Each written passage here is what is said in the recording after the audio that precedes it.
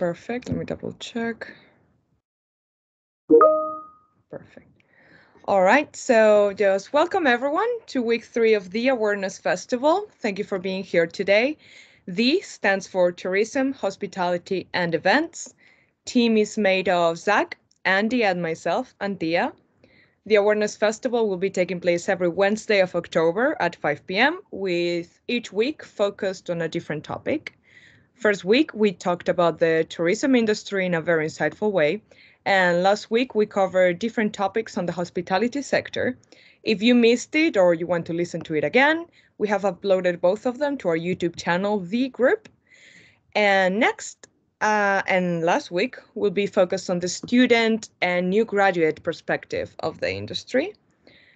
Okay, so this week we are discussing events, and we have our 2 guest speakers present. Thank you both for being here. Our first speaker is Professor Nandan Sengupta. Nandan is an associate lecturer at Anglia Ruskin University, and is also a college ambassador for India at the Cambridge Marketing College.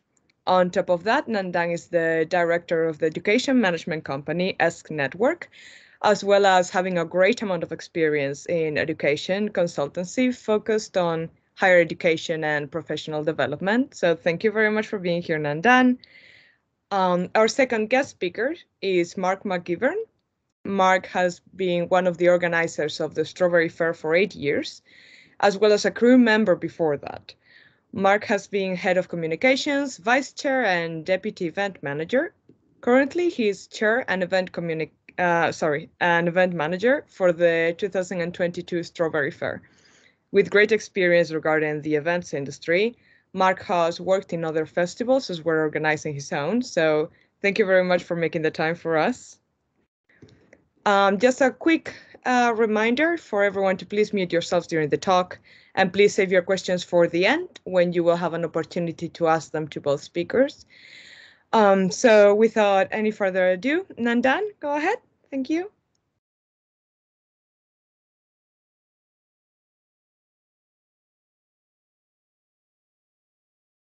Right. Thank you very much, Antia and Zach and Andy and all the students. This is indeed a privilege for me to be able to say a few words over here at this particular platform.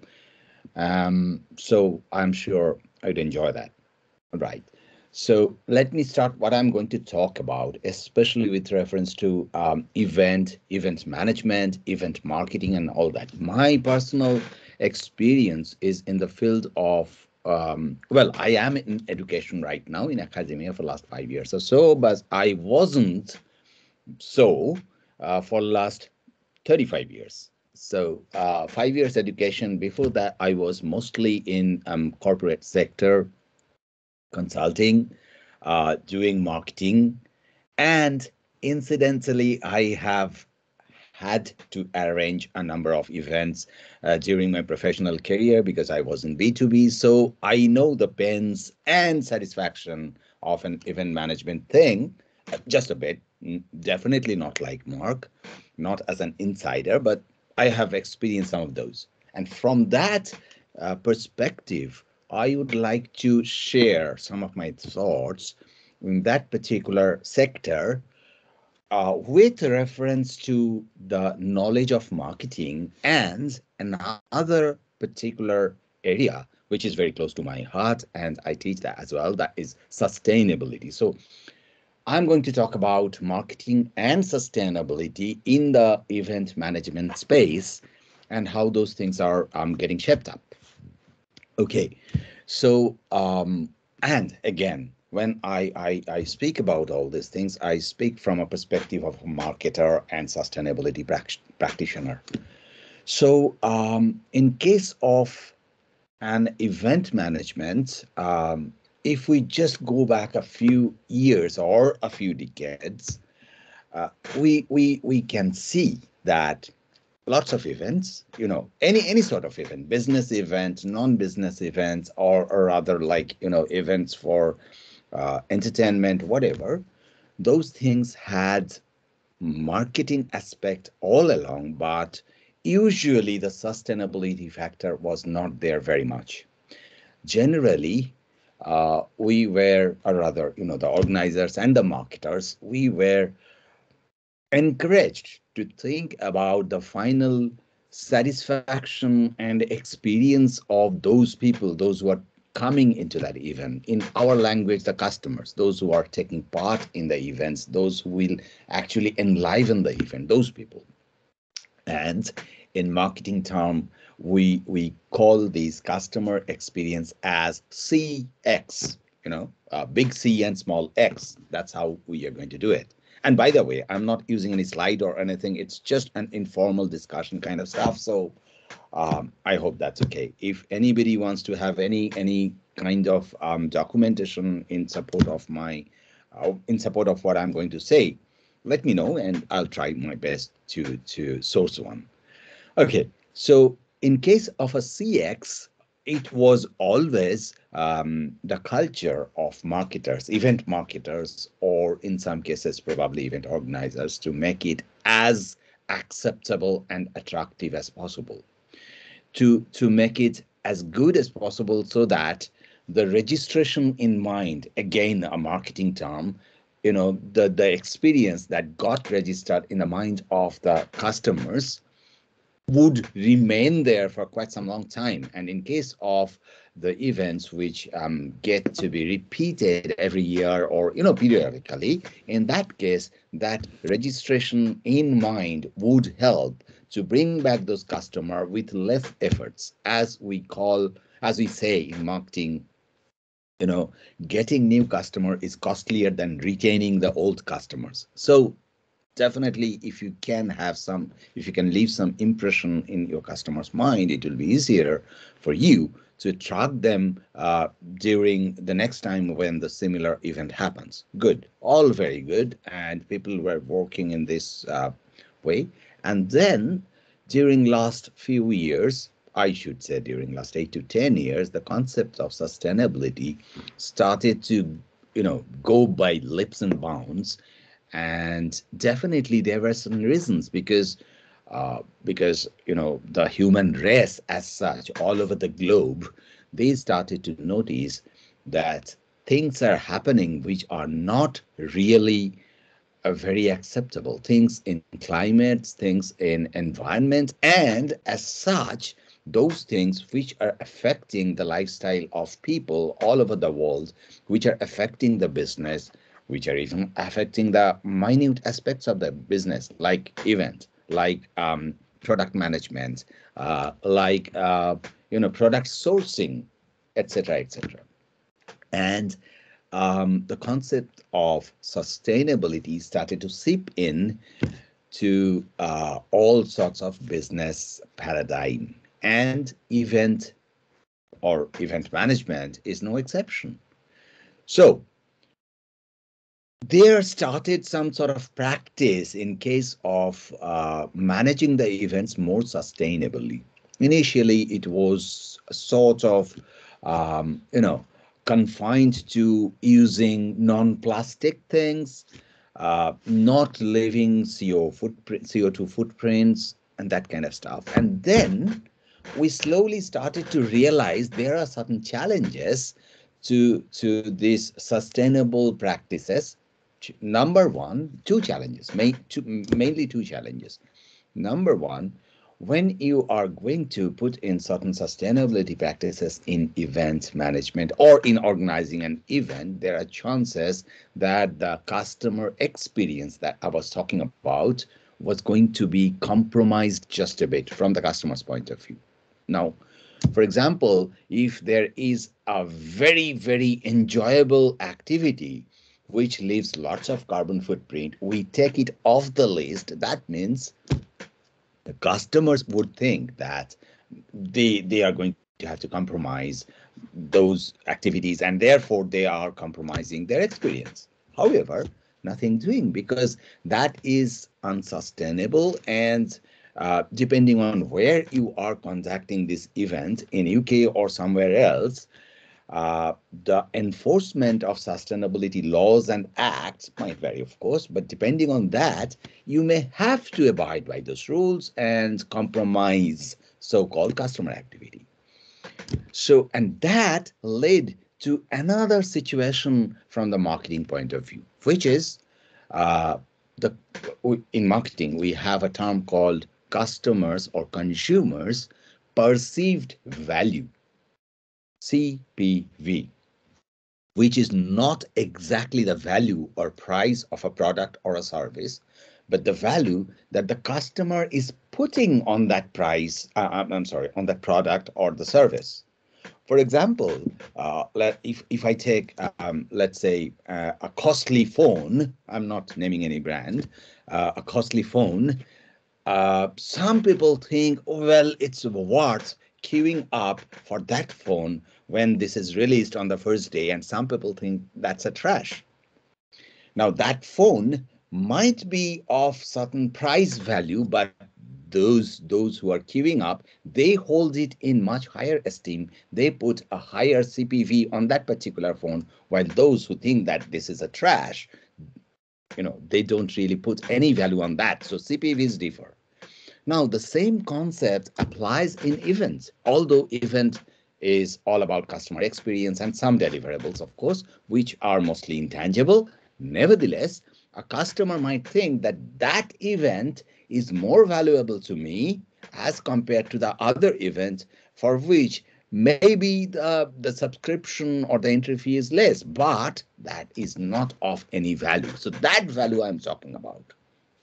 And in many cases, we have seen that when we are practicing sustainability and telling the customers that, look, this is a sustainable thing, sustainable event, please come there. In that case, customers are not directly telling us that, well, I don't like sustainability, but actually what happens is that they think sustainability is something we must abide by. Yes, but that means I'll have to compromise my CPV. They don't think in terms of CPV; they think in terms of customer experience. That means I'll have to compromise my experience. And should I go there by paying that much amount or by investing that much time? So there lies a genuine problem in convincing people to come to events where the sustainability things are very seriously practiced. Now, the good thing is that in many countries and lately during recent years, especially in case of younger people, like most of my students, they are much more conscious about this sustainability thing and than our generation, which is an excellent thing, and they are ready, much more ready, I should say, than the elder generation, to go and compromise, if necessary, their experience level to a bit for the sake of sustainability, which is good. The point is, when as an event marketer, we are going to address our potential customers, that customer population, I would say, comprise of a number of segments. Some of the segments are sustainability conscious, and for them, we have no problem in convincing them to come to the event, even if it is a little less so-called experience worthy. But for the other people, those who are not so sustainability conscious, for them, the second challenge is this: to convince them. Now, the point is, I'm sorry, Antia, just let me know if 10 minutes. Yeah, I have some more time, right? Okay. Right. So in case of the second challenge, we have two solutions. One is we educate the customers, and the other is we leave the path of sustainability, or even worse, we start greenwashing and telling people that we are being sustainable, but we are actually not being sustainable. So we are not compromising the CPV and CX, and at the same time, we are kind of ticking the check boxes, not being really sustainable, but we are able to say that we are sustainable. In other words, we are just finding loopholes.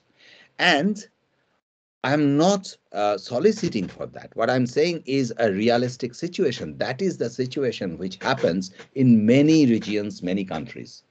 Possibly not in UK, but it happens. Even if you look at big, large festivals, even in UK, sometimes we see the kind of rubbish and trash left behind are not really totally sustainable, breakable trash. So in, uh, in today's sustainability standard, it is also very important to control the whole thing so that we can minimize our footprint at the minimum level. Zero is practically not possible yet, but we will have to work our way towards that. So so there is a question of convincing people to come to those events so that those events survive, which is as the generation go, I think that will be less and less challenging. But in this customer segment, those who are not akin to sustainability or globally thinking, where the sustainability practices have not caught up, this challenge will remain, and this will remain for quite a while.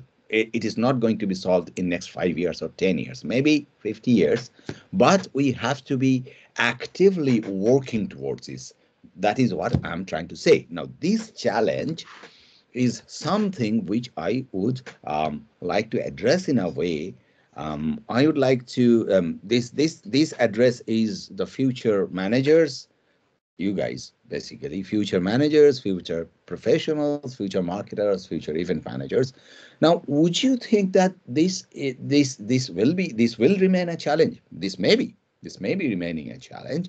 And I suggest that we, those who believe in sustainability, those who believe in marketing, creating value for the society through marketing and through sustainability, we can actually treat that challenge as an opportunity which will probably provide us some sort of slot, some sort of window to take that and use that as an enlightening, sensitizing opportunity for the customers, possible customers, those who still do not believe sustainability things, and those who are really hesitant to become a part of the sustainable practices all over the world. So, what I propose through this is this: whenever an event is happening, that's absolutely fine. We are going to be sustainable as much as we possibly can. Um, we are going to provide the best possible customer experience and the deliverables that we have promised. At the same time, how about event managers? Probably Mark can, comment on that more eloquently, because I am not an event person. While he is, he knows better than I do. Probably it could be a possibility to hold very brief sessions, or to come up with a sustainability report, especially sustainability report on such events afterwards, and use that for the next event or for the marketing purpose, which might show that despite sustainable practices, we have not really compromised the customer experience, number one. Number two, there are other new sort of customer experience which relates to one's own spiritual satisfaction, that I have been a part of this new drive, and that could include you, that is addressed to the customers, and that could include those customers who are not really yet willing to ride this sustainability ride. So probably once that kind of, this is just a suggestion, and maybe there could be some sort of activity which we can think about and develop further on this line. So I think that's all I had to say today. And with this, I hand it over to Antia. So I'll be here, and I'll be happy to take any question in the end. All right. Thank you very much. Thank you very much, Nandan. That was very insightful. I'm sure you will have a few questions to answer by the end of this. Next, we have Mark McGivern. Mark, please go ahead. Certainly, thank you very much. And it's likewise a pleasure to be here. I found what Nadem was saying very interesting because before I get into my part of the talk, I think I'll just address this from an organizer's perspective. Now, within Strawberry Fair for the last 6 or 7 years, we've really been talking about sustainability, and actually so is the industry. There is actually an association called the Association of Festival Organizers, which is an industry spokesperson and organizer that combines a lot of different festival organizers together as a body. And they've been doing a lot of work on sustainability and how to make festivals more sustainable. Now, from our perspective, there's three types of sustainability. There's the outward facing sustainability, which is, as Nandan said, things like not using plastic. So our food traders moving away from plastic utensils to more sustainable forms, both recycled wood or sustainable wood, which is the main one, or other forms of sustainable products. People have been experimenting with hemp plastic and stuff like that, which is overall more sustainable and better than oil-based plastics. And food containers, not using polystyrene, moving towards more sustainable containers, and so on. So that's the first sort of facing, and we've made a lot of steps in that direction. The second step is unfortunately rubbish. All festivals generate a large amount of rubbish. We've done a lot of work on encouraging food traders not to sell single-use plastics, single-use water bottles, to look at more sustainable forms of drinking glasses, and actually using the kind of plastic style cups that are in fact compostable or recyclable, rather than the old style which just weren't. And what we do with our rubbish and actually engaging with the disposal agencies to get more of it recycled, to do more segregation of waste, and so that more of our generated waste doesn't end up just going to landfill. There's the other issue of sustainability, which as an organizer is actually as if not more important, but it's the behind the scenes sustainability. The majority of festivals pitch up on basically a piece of green land of one form or another that doesn't actually have much in the way of infrastructure on it. And certainly you can't just plug into the grid. So everything from stages to lighting to even recharging batteries for radios, etc., all has to be generated electricity. Now, in many cases, go back a few years, and us at the fair, we had lots of individual generators. So every stage had its generator, every lighting point was attached to its own generator, which uses a tremendous amount of diesel, frankly, both with the emissions that come from it and also just the fuel use, the transport costs, and everything else. We've been looking more and more at alternative energy sources. For the past few years, we've had one of our 10 stages completely solar powered. But a lot of the sort of portable power from renewable sources, whether it be wind or solar, the technology is not there yet. You end up having to transport a lot of batteries. And most festivals aren't actually in existence for long enough for them to be set up a solar farm and actually generate that electricity and charge batteries on site. So we've been looking at different ways of using power. We actually put in place a gridding system so that we'd have central power points of generators, which would then run long cables trenched through the entire site to supply the stages, which reduced our diesel use by about 50%. And we're looking to build on that more. But it is difficult because an event like Glastonbury, which is at a permanent site, has had decades to generate an infrastructure. And they're leaps and bounds ahead of anybody else on this. Where you simply just pitch up in a field that is otherwise a field, you have to bring all that with you, and you have to consider the footprint side of it more and more and more. So I agree entirely with Nadan. And I think as technology advances, as we get better solar generation and more effective solar generation, the ability to use wind power directly at an event, that will improve. But that technology is still only emerging, and some of it's very expensive. Now, just to explain my sort of role here, and the festivals industry is huge. Back in 2019, you'd have been hard pressed to find a weekend between May and October that didn't have at least 2 or 3 or more festivals happening somewhere in the country. Um, Obviously, very few in 2020, and the majority did not happen this year. More and more are coming back for next year, and any search on Google for festivals happening will bring up a lot. Now, so that's the good news. It's coming back. Festival organisers have been working together. They've been working with government and with each other and within themselves to bring events back more and more and more. And from looking at the landscape for next year, it's not going to be that much less potentially than it was in 2019. But it is going to be somewhat different. The festival industry isn't just one of a bunch of stages with some lighting and a sound guy and putting on bands.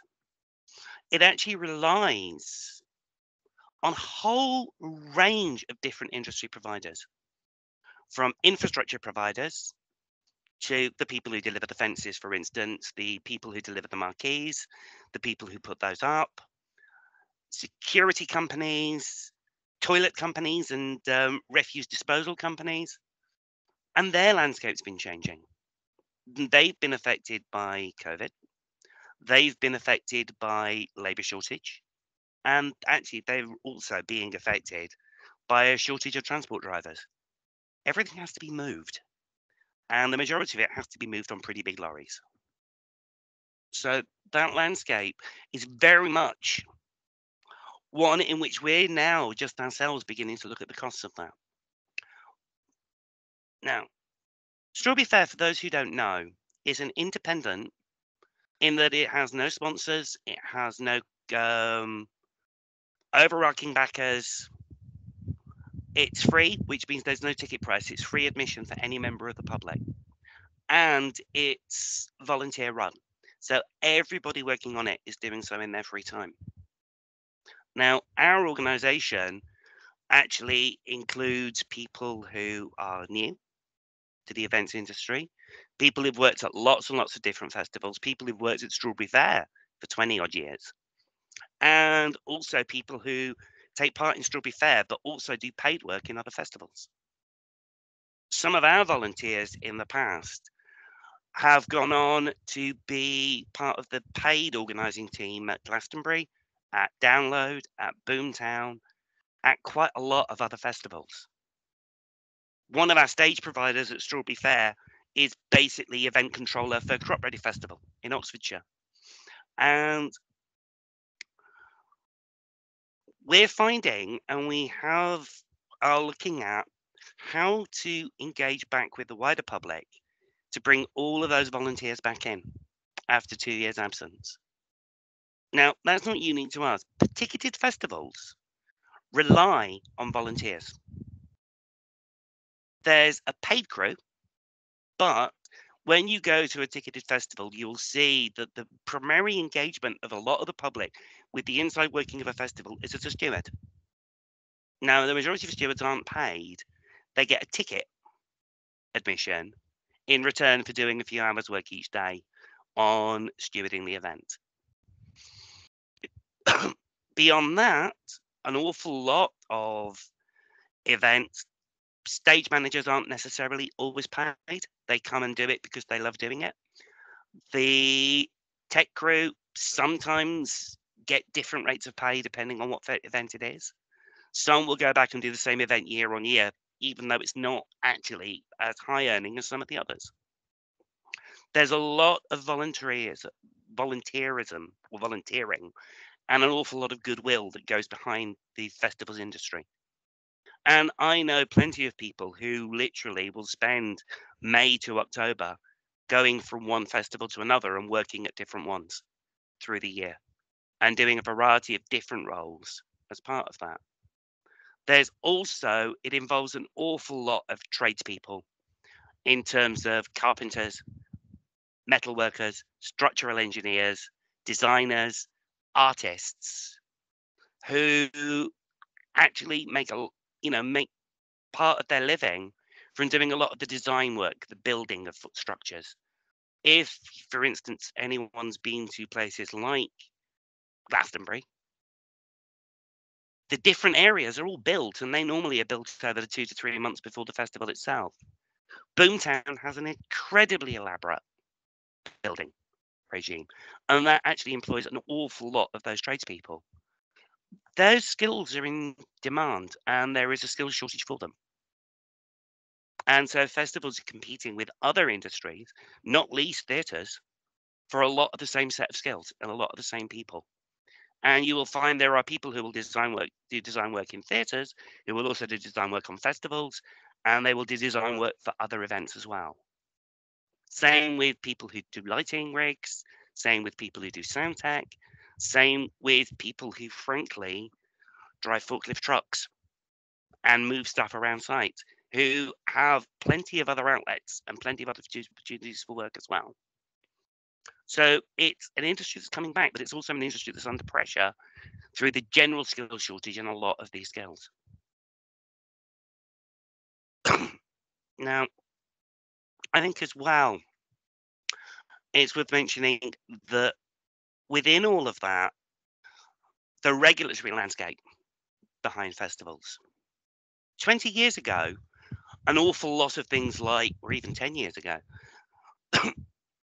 there was a lot less focus on health and safety. There was a lot less focus on building regulations. When building regulations took over and applied to temporary structures, suddenly every festival in the country had to do an extra range of certification and an extra piece of design to show that everything they were building was in accordance with the building regulations that applied to permanent structures. The regulatory landscape is also changing in respect of the application of things which in other industries were seen as very normal, such as the treatment of employees, the treatment of staff, the respect that people are due, which there was quite a lot of negative press within the festival industry a decade or more ago about exploitative working practices. So across both the voluntary and paid sector, an awful lot of work has been done, and we've done it ourselves within Strawberry Fair to put in place better welfare arrangements, better treatment, complaints and grievances processes, and safeguarding processes across the industry. And all of those things actually have taken up more and more and more time and require more and more and more management. And management teams for festivals have grown and grown and grown. So, how am I doing for time? You're doing fine. You're doing fine. Yeah, sure. And I do, and I think it's important to realize that far from being a sort of ad hoc kind of environment, it's becoming more and more and more akin to any other workplace. And that's both for voluntary staff and for paid staff. And that treatment of the individual and respect for the individual, which frankly, I think we've all seen press reports about various parts of the entertainment industry and how it can leave a lot to desire. That's changing. And the best festivals have got really good, strong processes in place. And they have the teams of people to manage them. You wouldn't necessarily think that, as safeguarding officers and safeguarding teams as being part of the festival environment. But they really are now. and they have to be. And that whole attention on both the welfare of the crew, the team, the artists, and the event goer. The amount of welfare provision that's needed to accommodate your audience, your customer base, whether that be a 2 or 3,000 person small festival. Strawberry Fair, we normally attract around 35 to 40,000 visitors over the course of one day. To Glastonbury, which is tens, if not hundreds of thousands of people on site. And so the growth of all these supporting industries of welfare, safeguarding, environment, sustainability, often means that more of the crews are involved in roles that have actually no direct relation to what is the focus of the activity of most people going to a festival, which is the people on stage. And that's base of management has grown exponentially. It's one reason why Strawberry Fair, we're reaching out for more and more and more volunteers, because there are so many things that can be done.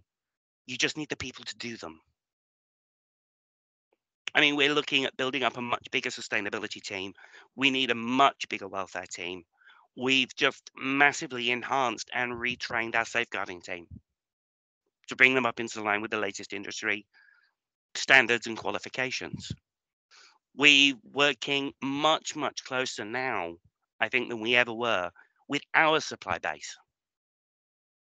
For instance, we have at Strawberry Fair 2 miles of fence, which is a lot of fence panels. And that's a lot of movement of stuff around the country. It's the same fencing that you see on building sites, etc. Harris fencing. It gets shipped all over the country. We're working much more with other event organizers locally to see if we can take their fencing or they can take ours, rather than have it driven all over the country with the attendant carbon footprint, but also cost of transportation. We're looking at trying to work with our industry providers for toilet facilities to get greener alternatives to the standard portaloos, which are frankly nothing but giant boxes of chemicals. We're working with our security providers much more to get the best possible experience. Security, unless people need it, should be invisible but present.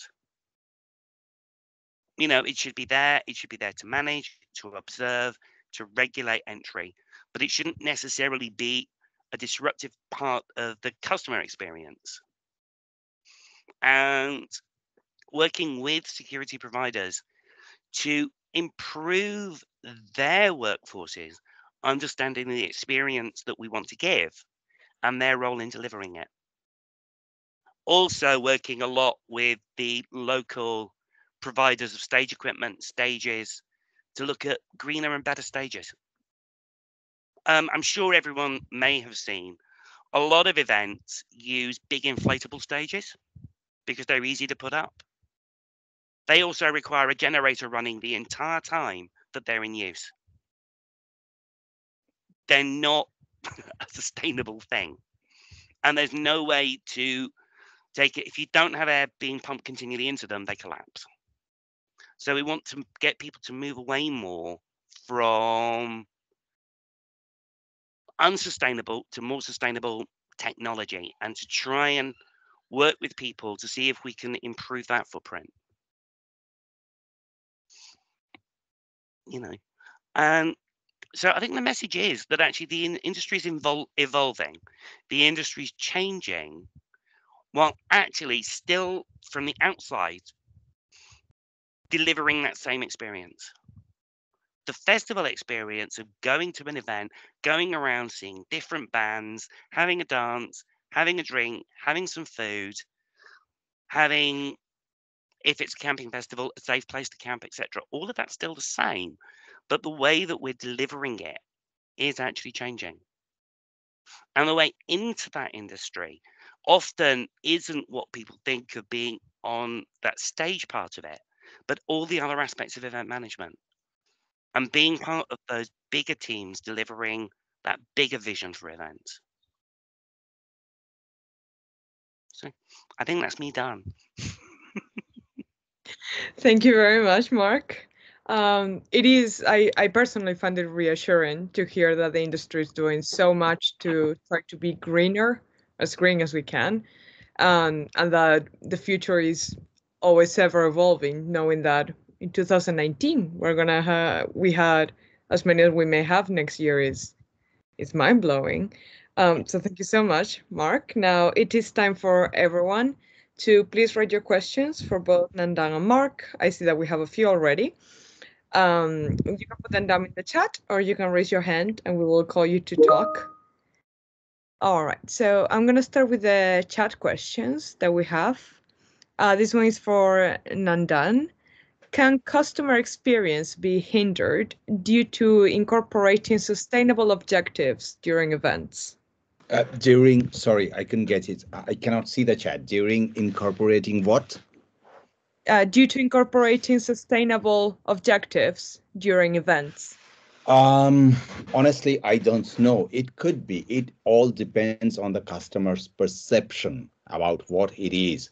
The moment you are putting any sort of barrier, challenges, there has to be good reason. And I'm sure, as Mark explained in total detail how those things are being done. And thank you, Mark. I have been enlightened on that as well. Apparently, that could be the case, but there should be some sort of space where an exchange, as I was trying to say, as some sort of exchange of information might take place, and which is very, very easy these days in the digital technology space, where the customers can be persuaded to get more into that, explore that thing, and if there is just a perception of hindrance, then get over it. That's it. And I think Yes. as well, you've got to look at the opposite side of that question as well, because what you can have if you don't do those things, you can actually hinder people's experience as well. Correct. Yep. Yep. And one has to probably mention that or make that known, make people aware of that if possible, right? Yes. And I think actually as part of any marketing or any communications that events do, it's really beholden on them to express what that experience is going to be. Indeed. Indeed. Thank you very much, both of you. I love seeing that we can move some conversation around here. We have one for Mark. Is there a general concern about the amount of employees decreasing for Strawberry Fair 2022? Like things are happening now with the lorries. Is there like a general concern? Are you guys only looking for employees, or do you see careers actually developing nowadays? Well, I mean, because we are primarily a voluntary organization, we're actually, there is a concern about getting the right number of volunteers, yes. I think in terms of employees, we employ very few people directly. We primarily contract for services through suppliers of various kinds. And occasionally we do buy in specialist skills. But in terms of that voluntary and people volunteering to come in, yes, that is a concern. I think the confidence is still low. And I think that a lot of work has to be done by us to bring more people in. And bearing in mind that the advantage that we can offer that a lot of other festivals can't is that we can actually very quickly train people up to do what in other festivals would be very senior roles. We can embed people within trades and parts of the organization, which actually in a lot of paid festivals, people spend a long, long time trying to get into those roles. Being responsible, for instance, for running artist reception, for moving things around, moving acts around the site. That's a really desired role in most festivals. And there's a lot of people want to get that because they get to meet the acts. they get to work directly with them. It's what most people really want to get out of being in the entertainment sector. We can put people straight in that team and train them how to do it. We can train people how to manage security. We can train people how to manage welfare. We can train people how to do almost anything that they could then say to another festival, I've done it at Strawberry Fair. And that counts for something across the sector. We're a very well-known event, and a lot of people working in the industry have worked with us. Mm-hmm. I see. Well, since evolving from that, then how can people get involved with the Strawberry Festival? How can people apply to volunteer? They can look on our website and they can apply through the website, or they can email I want to help at strawberry-fair.org.uk. And that goes straight through to me and to our volunteer coordinator, who will get right back in touch with them. We also, as a committee and as an organisation, meet every week, and we are doing hybrid meetings at the moment where people can access via Zoom or they can access in person and come along in person, depending on their need and location. Perfect. Thank you very much. We have another question for, I'm sure both of you can elaborate on this. Sustainable achievement through events post-pandemic or during recovery. How will customers perceive that? Is it more desirable or less considered? Mark. From every conversation that I've had with anyone, it's seen as more desirable. People have become, I think, actually, the pause or the enforced pause that all the very different lockdowns and this whole last 18 months have put in place have had a lot more people to reflect on those kind of issues. And actually, if you're not seen to be doing it, people notice. It's an expected thing. Yep. Absolutely, quite agree with you. I'd just like to add one line, which is before the pandemic, probably it could have been a little different depending on which region of the globe you are talking about. That is awareness of people that matters. But after the pandemic, probably all across the board, it's more the same. As you were saying, people are conscious, and yeah, it's more desirable, I think. Yep. Yes. That's great. That is definitely very reassuring to hear that it is something that people are actively looking forward.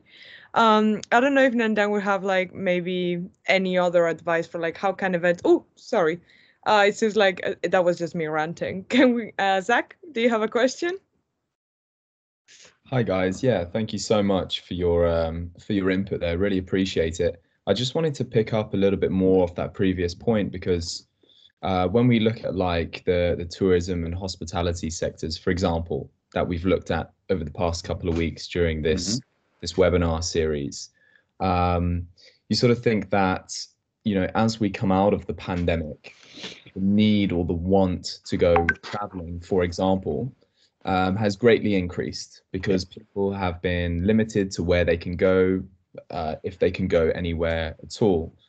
So I'm sort of thinking as well, like with regards to events, so many people are so eager to get back to going to festivals, to going to events, whether it be in their own country or, across the globe. So I'm just wondering if perhaps they would sort of put behind them the sustainability aspect, if it hinders at all their opportunity to be able to go to these events. The same way in which is when we come out of the pandemic, if we can go traveling, especially if you're a younger person and maybe a student, you don't have so much money, you're just going to book the cheapest flight, the quickest way to go. You might not always choose the more sustainable option. So this is sort of my concern. I know, Mark, you said more people are interested in it, but how achievable, how viable is it actually? More or less. I think there's two things there. The first one is people are not going to choose necessarily to go to a festival or a number of festivals because of its sustainability record. They're going to largely be drawn either by the name of the event or by the artists and acts and performers they want to see. So that's the first thing. It's the experience while they're at it and what they take away from it. I think if somebody, for instance, was at an event, and that the only sources of water were single-use bottles. All the food came in unrecyclable plastic containers. That would be noticed, and it would be commented on, and it would be thought about. It's not going to stop people from going, but it may impact their view further on. So I don't think any of those things. It's like nobody, for instance, when they go into a pub, largely thinks about the sustainability of the pub. And a lot of people, they go to a restaurant and they don't think about the sustainability of the food chain that led to what appears on their plate. But it is something which is in the back of a lot of people's minds, even if it's not in the front. And so it's that experience that if you can say that you're delivering part of that and be seen to be doing something about it, you actually enhance your overall reputation. Yep. Yep. Yeah. Okay. I would just like to add that what Jack said. He has a point there, of course, because people might just be tempted enough to cast aside all this caution, and now that we are free to go, kind of symptom they suffer from, there might be an upsurge, especially in travel industry, to ignore the sustainability issues. I don't deny that there is a possibility. However, with the upcoming trend in the consciousness, I am hopeful. That's all I can say. I'm hopeful of that thing being sipping into people's minds that, well, we have to abide by those things. We should, and that's for the ultimate better future of our planet and people, so on and so forth. So probably we should keep our hopes up. Yeah, and if I may, I have a question for Mark, because that kind of stems out from what Jack said. People couldn't go to events or tour trips and all that kind of stuff. And I have seen quite a number of instances where virtual reality was applying, either in the form of pure virtual reality or in the form of just digital experience through live cams and stuff like that. Do you think that's going to be a trend in the not hospitality, but in events and tourism industry in future? I think it's going to be a trend. I'm not sure how dominant a trend it's going to be. Right. For instance, for Strawberry Fair, we have talked about live streaming things before and prior to the pandemic, but our income streams rely on people actually being on site. It relies on the traders knowing there's a footfall. It relies on the bars knowing there's a footfall. So I can see a lot of paid events actually when enhancing their attendance by doing both ticket sales for people to physically come and also for some form of virtual ticket for certain performances. All right. Okay. There's a range of issues there, of course, around performance rights and broadcast rights of performers' acts. And that's another reason why we've shied away from it, because the legal side and what happens in terms of the rights to that performance, the law has not yet caught up with all the digital world and people's rights to their creative output. Quite right. Yeah. Yeah, I know. And I think there's more to be done in that sphere before you can do a lot of those live streamings, particularly at events where you've already got people present. Right. All right. Thank you. Yeah. Good. Okay. So thank you very much, both of you. That is all the time we have for today. So that is the end of this session of the Awareness Festival. Thank you, everyone, for being with us today. If you have any other questions, you're more than welcome to email us or reach to us through our social media, and we will make sure to forward our guest speakers your answers. Thank you again, of course, to both Professor Nandan Sengupta and Mark McGivern. Thank you very much. Thank you. It's been a pleasure. And thank you to the three of you for inviting me. Of course. Thank you very much for being here and for giving us such amazing experiences and insight in the events industry. I am sure we have all found it as helpful as I personally did. Just a reminder that along our information on the chat, we have left a feedback platform for you to give us some feedback if you could. If you can't see it, we will send it to you personally. No problem at all. Next week, we will be discussing the student perspective regarding the sector's crisis due to the pandemic, as well as how do we see ourselves regarding its recovery and evolution. We hope you join us again next week on Wednesday at 5 p.m. and give us a follow on both Instagram and LinkedIn to keep updated if you can.